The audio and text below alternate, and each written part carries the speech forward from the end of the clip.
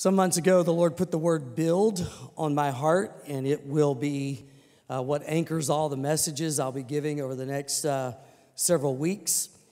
And I just want to remind us that Jesus said in Matthew 16, verse 18, he said, I will build my church. In 1 Corinthians, Paul said that we are God's building.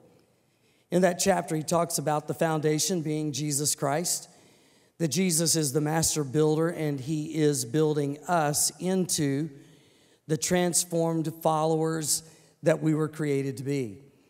Peter talks about a building that is you and me. He talked to people who would see these temples, and he would say, now you are the building that God is constructing. You've been brought out of darkness. You're in the light. And now there is this transformational work of grace happening in your life. We build for the future. We build the dream that God's put in our heart. We build the kingdom. We build the church. Jesus said, I'll build the church, but he chooses to do that through you and through me. So we are the builders in the power and the grace of God, being built up in our faith, being built up in the vision, and building out the kingdom. The word build means putting together several parts or materials to form something. We want to see the vision formed. We want to see the plan take formation in the lives of every age group of the church and the people that God's called us to reach. We're forming something. We're building something. When you take the word build and you see that part of the definition is you got to gather these materials so that formation can happen. I want to talk about one of those today that we're going to need. It's the material that I call boldness. We're going to need that to build the future that God wants us to build. Boldness is a willingness to take risks and to act innovatively. So my message today is build for boldness. This boldness is the material that God is going to use, many materials, but this is one that's very significant so that we're ready to take the risk to talk to somebody about Jesus, to take the risk to do ministry in new and fresh ways, to take the risk to invest in ways that are important for the building of the vision. Here's what we all know. A single act of boldness is often the catalyst for God to do extraordinary things. When somebody steps up, when somebody steps out, then when the story is told of that step, it's magnificent. But it goes back to that single action of boldness through which God did the extraordinary. We know how this works because we have the scripture. A church steps up and steps out, and God does the extraordinary. We are sitting in this building. This is an extraordinary campus. These are extraordinary buildings that help us to function in the vision that God has given us. But there was a single action of boldness back in the 90s to purchase this land. And at that time, there weren't neighborhoods all around and houses everywhere and neighborhoods right under construction directly across the street in every direction of our church. All that's happened in the south, any direction of the city, it's growing. But that single act of boldness, we're sitting in this place and the ministry is happening, and it's an awesome story. But it goes back over 100 years where a man said, God's putting in my heart to plant a church. And it's this church. And we're living in this story, but it goes back to an act of boldness. Do you know that the Methodists were going to hold a revival? But something fell apart in all that they were doing, and they had this tent. And so the first pastor of this church, he went and got the tent, set it up in Broken Arrow, and started preaching the gospel. And God started moving. A single action of boldness, and that was the catalyst through which God has done extraordinary things. A single act. I wonder if somebody here might take a single step today. When we talk about Abraham, we know that Often we hear it Abraham, Isaac, and Jacob. We know he's the father of the faith, and we understand covenant through what happened in his life.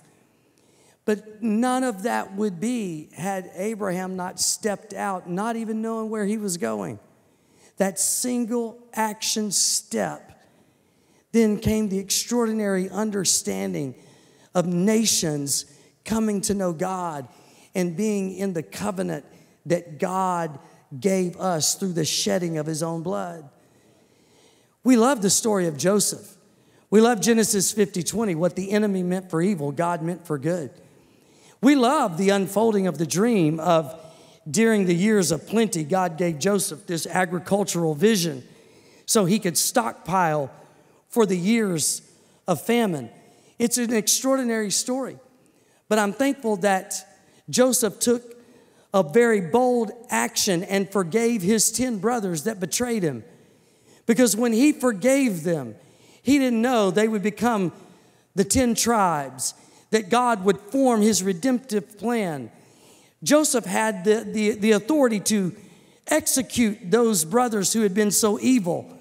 But in that bold act of forgiveness, we now get to tell the story, and it will be told forever. We love the Red Sea. We love the people coming out of Egypt. But thank you, Moses, for taking a bold step, and the rest is history. For David stepping out to fight Goliath. How many books have been written out of 1 Samuel 17? How many sermons preached? How many of us have been motivated to step out in our own life because we were taught about this shepherd who went to get a report from his brothers and ended up taking on the giant. And the giant came down. We have the story and then the faith that God can bring down giants because one person stepped out in boldness and it became a catalyst for God to do something amazing. You know, you talk to people that have been on the journey, like people like me that are in the second half of their life and even beyond. One of my main mentors is in his 80s now. And to me, he's done way more than most people. And yet when you talk to him, he never speaks of regretting taking a risk. If there's any regret, it's just that he may have missed an opportunity somewhere. Or he said to me this, I wish I would have risked more. This is the man who built this great church in Phoenix, and then while pastoring there, God put in his heart to purchase the Queen of Angels Hospital, this mega building that they would revolutionize and house people that are coming out of brokenness, addiction, and their lives would be transformed. The building cost at that time $13 million. It was way more than what they had. And then the city put on the stipulations that once you purchase it, you're going to have to bring it up to code, but it had been sitting vacant. Well, a lot of people talk about the Dream Center. Many of you know about Victory Church has a Dream Center in North Tulsa. There are dream centers all over the nation and in many places in the world. But it all started in one place. It started in LA with that one dream center. And now we can talk about tens of thousands of people saved and changed by the power of God. But it goes back to one bold action through which became a catalyst for God to do the extraordinary. Come on, somebody. Take a step today. Step out and do something. I don't want the story to be what could have been. I want the story to be, look what God did, because a church said, let's go for it and let God be God.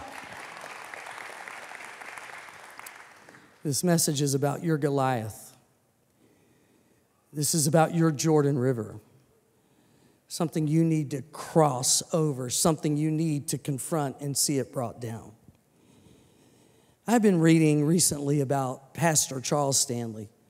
He's 89 now. He pastored until he was 87. My kind of guy.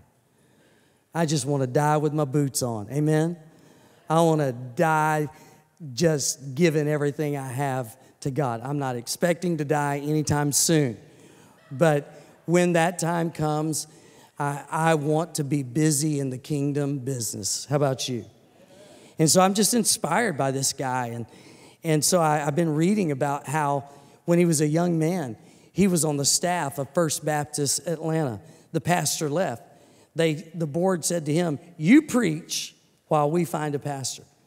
Well, you know, he's an extraordinary preacher. And people said, we want him to be our pastor over time. And he did. Well, then God was blessing the church with growth, and they needed to step out and expand. And there was controversy around that expansion. So they have what we all know in church world to be an annual business meeting to discuss, you know, the money and going forward. He's sitting on the platform with other leaders. The leader to his right gets so mad, just punches him in the jaw. Now, had they had YouTube back then, I would just say, watch this. And we would watch it. And someone said, hey, what happened after that? He said, well, the attendance at business meetings went way up. You get a fight going on at the business meeting, people will show. And he said, in those seasons, it would have been way easier to not do what God was calling them to do. See, boldness is going for it when it would be easier not to. Now we tell the story of this great church through which God has saved thousands of people. Thank God for the action step of boldness. As the ministry grew, God was placing blessings on it. The opportunity came for media ministry. Now, back then, very few people were on TV preaching the gospel. Very few ministers were using radio. And he was challenged with the idea of going on television and using radio. And it was a very expensive opportunity. And he felt in his heart that they should do it. There was a lot of controversy around it, but he did it. They did it. And do you know the day came where out of every day of the week, every week of the year, he was preaching the gospel, whether by TV or radio, in every country of the world. Every day, 7 days a week, he was on somewhere in every country. Now, that's pretty amazing. That's worthy of like, wow. But through that, millions of people have accepted Jesus. That's the real celebration. And we can sit here today and talk about what's called In Touch Ministry that has seen millions come to faith in Jesus Christ. That's the story. But it goes to that action step of boldness through which God did all of these extraordinary things. See, there was a time where he said leaving the church would have been easier than staying. There was a time when going for something was too risky, and it's like it'd be better to just stay with what we're doing than to go for it. Times it would have been better to leave than to stay. So boldness could be considered like staying with something that seems hopeless. It may be staying when it would be more comfortable to give up on it. It may be going for it when it would be more comfortable not to. I mean, when Pastor Barnett in his 60s purchased that hospital in another state, that was a bold action. But I'm so glad that he did it. I'm so glad for the people that this very day are being helped through that ministry. Charles Stanley said that through those seasons, stages, and phases, when there would be this leading of God to do something bold, he said, I always felt empty-handed. In face of the need, he said, we just couldn't match up to it. And he said, but God always proved himself. See, boldness may be a willingness to say, I don't know how this is going to work. Being humble enough to say, I sense a leading in my heart, but I don't know how this is going to work out. But yet, humble enough to say, God is almighty and God is able and I will trust him. This is David. This is David saying, I don't know how the giant's going to come down. Here's all I know, that when I'm keeping sheep and they are attacked and I go to protect them, God hands over the lion and the bear. And all I'm going on is that the same God who did that can do this, but I don't know how he's going to do it. I'm saying the odds are against us here. In the natural, this is impossible. I appreciate somebody who doesn't have it all figured out. See, this is the way miracles work. This is the way great stories unfold.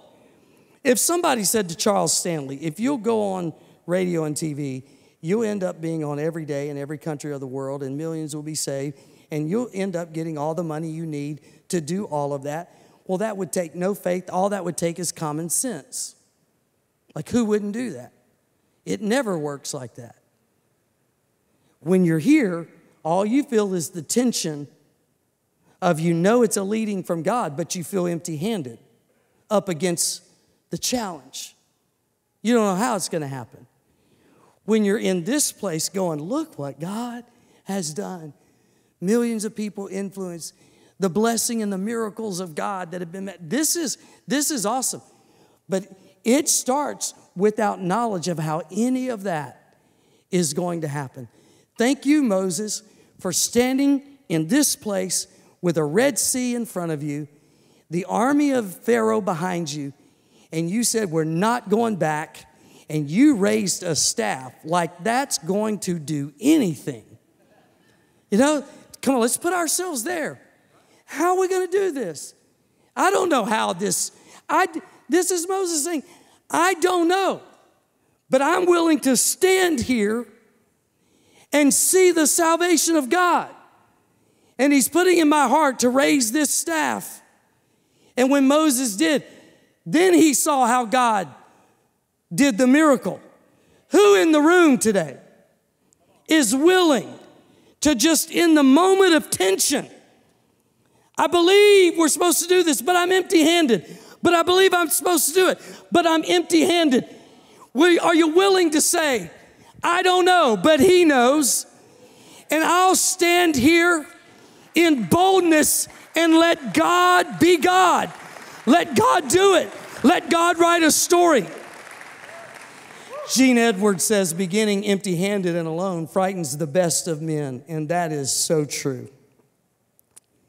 I'll talk about this more at the end of the message, but I'll just tell you right now, if you hear this message as for those type A people, then that's not what I'm preaching. I'm preaching that when you feel to take a bold step, I'm telling you the best of men feel empty-handed and frightened. Absolutely. Anybody can stand out here in the story and go, look what God did. But when you're signing the line, when you're stepping out in faith, that's a whole different moment right there. And boldness is not about people that are a certain number on the Enneagram. It's not about personality type. It's about a person who will take God at his word, who trusts God to be God, who will step out not knowing how this is going to happen, like Abraham, like Joseph, like Moses, like David, like Jonathan and the armor bearer, like Joseph, who didn't leave Mary when she said, I'm pregnant. You're not the guy, nor is any other guy. What? And he stayed with it. It's Jesus saying, we're going to Jerusalem, and the disciples say, if we go, we're never coming out, but we're going, and redemption happens, cross and resurrection. It's Paul getting on a boat. They say, you get on that boat and go around the Mediterranean basin. They will kill you. Paul said, all I know is God told me to get on the boat and go plant churches. And when you look at the churches of Corinth and Ephesus and Thessalonica, those churches became the gateway of the gospel to where that gospel got to you and me. These people, they didn't have it figured out, and they weren't like, hey, we have no fear. No, they stepped out. That's why Paul would write, I know what fear is, but God didn't give a spirit of fear. He gave a spirit of love and power and a sound mind.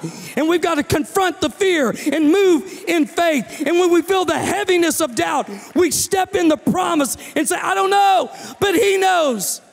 I'll just put all my cards on the table right here. I'm 56. I would rather fail miserably in the center of God's will than play it safe and end up going, I wonder what could have happened. I wonder what might have happened if. I don't want that story. And I don't believe when you step out in God's plan that you're going to fail.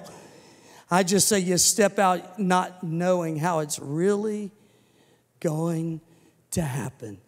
That's why it's faith. And nothing has ever happened apart from faith. I've talked about Charles Stanley. Let me talk about the young man that started Tom's Shoes.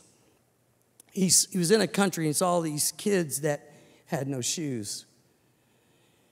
Then he saw some shoes that looked pretty cool, and he had this idea. I wonder if I could come up with a plan if people would buy these shoes and I could work into the profit margin the cost of shoes, and for every pair sold, I could give a pair to someone who has no shoes.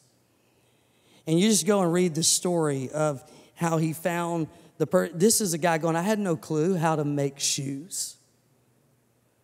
I was not like this designer. I just had a thought, and I started meeting people. And do you know, from just a few years, by 2020, he had given 100 million pairs of shoes to kids who had no shoes. He sold half of the business. Back in 2020, the business was worth $700 million. And this is a guy who, I mean, what a story, right? Like, what a story. But go back when he didn't have a clue how this was going to work. This is what I appreciate. This is where we have to live, with an appreciation that we don't know how the I's are going to be dotted and all of the T's are going to be crossed. I'm talking about building the future, building your life. Well then, Pastor, what do you do with the scripture that says, count the costs before you build? Totally believe it. You gather all of the facts. But once you have your fact column, you then start your faith column. You do the due diligence. You apply yourself. You do the math. You do the calculation of what it's going to require for you to forgive people who've betrayed you. Deal with the facts that they may not reciprocate. Deal with the facts that it may not go just the way you hope. But then get over in the faith column and say, I'm going to turn what the enemy meant for evil into a testimony. I know that I feel empty-handed right now, but I'm going to step out and trust God who is almighty. I see what the facts say, but there is faith in my heart that God is saying, get out into a new place. Somebody came up to me after the 9 o'clock service and said, I just recently took a job, and I know it's of God, but I feel such tension. And she came right here. We stood right here after the 9 o'clock service and said, let's mark this moment. Because the tension that is in your heart, that's the raw and the real. And that's the whole thing I'm talking about. But we will live to get to this place where the story is written and all of the influence that God is giving you. And right now, this is that moment. Here is this guy called Benaiah, however you would choose to pronounce his name. He's just doing his day, and a lion comes by, this Old Testament, and something comes to his mind that says, chase the lion. He does. The lion goes into a pit. He goes into the pit. If a man and a lion are in a pit, who wins? We know, not the man. And if that wasn't enough, it started snowing. And he chased this lion into a pit on a snowy day. He comes out the victor. He killed the lion. I'd have loved to. I'm going to watch that in replay when I get to heaven. And I can just see him coming out of that pit. It's snowing. He looks like a man been in a fight, but he's holding the lion. Well, fast forward, David is needing mighty men like Secret Service. And he gets the resume of this guy who chased a lion into a pit on a snowy day. David says, that's my guy. And he becomes chief of security, chief of the mighty men around King David. He just took now facts say this may not be the best idea, but something was in his heart, chase it. Because this is going to be a catalyst to your future. So then Pastor Mark Batterson comes along and writes one of my favorite books called In a Pit with a Lion on a Snowy Day. And he talks about how opportunity, we want it to come beautifully wrapped on a silver platter. But he says sometimes opportunity comes by as a 500-pound lion and goes into a pit on a snowy day, and you got to chase it. But when you do, then you come out with a catalyst action where the extraordinary happens. Well, a few things, and let me ask the worship team to join me because we've got to take action on this message. Is there something going on with you right now and it would just be easier to just leave? Leave it, leave that. But boldness, to build for bold means you're going to stay with it. Stay with it. See it through. It's too soon to quit. So there's that. Or is there something where God's saying, go for it? And it would be way more, it would be cheaper, easier, more comfortable to not. But yet there's this tension. You need to go for it. Boldness is going for it. Boldness is staying when it would be easier to go. Boldness is going for it when it would be easier not to. Boldness is saying, I sense something in my heart and I don't have a clue how this is going to happen. But I'm willing to say that and still go for it. A single act of boldness is often the catalyst for the extraordinary. What kind of story do you want people to tell?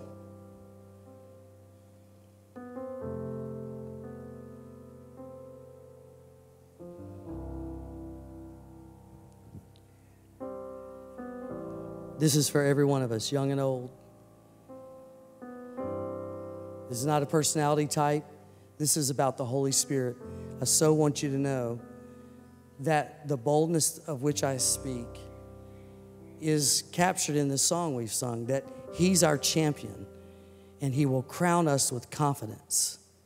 That's what I'm talking about. I'm talking about something that God puts in you that's way beyond you. On your best day, you're no match for it, but you know God's put it in you. And you go and face down your giant by the power of God because He crowned you with confidence. He gave you a spirit of love, power, and a sound mind. That's energy, motivation, and stability. Say it again. Energy, motivation, and stability. In that moment of tension where you feel empty-handed in the natural, spiritually you're going to feel energy, motivation, and stability. It's the most unique dichotomy. Over here, I can't believe I'm even going to say this, and yet over here, there's not a doubt in my mind. What is that? It's called faith. Faith is the substance of things hoped for. It is the evidence of things not seen. The evidence, hear the wording, it's substance of what hasn't become real.